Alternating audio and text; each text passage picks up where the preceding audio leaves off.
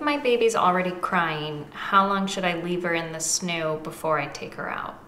So that's a really good question because, like I say, it's not a magic bed. And so the bed will respond. And a lot of times, probably most of the time, once it starts rocking faster and shushing louder, your baby will calm down. Unless she's hungry or has a dirty diaper or is uncomfortable. Or sometimes just needs a hug. Sometimes they need us, right? The bed is great. It's like a helper, but it doesn't replace us.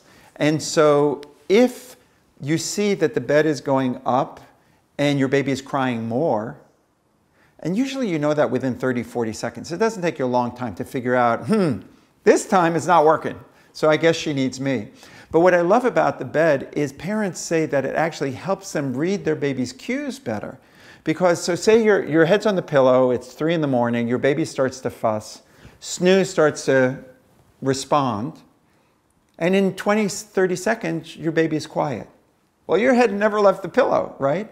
And you now know, you know what? I don't think she's really hungry because she went back to sleep.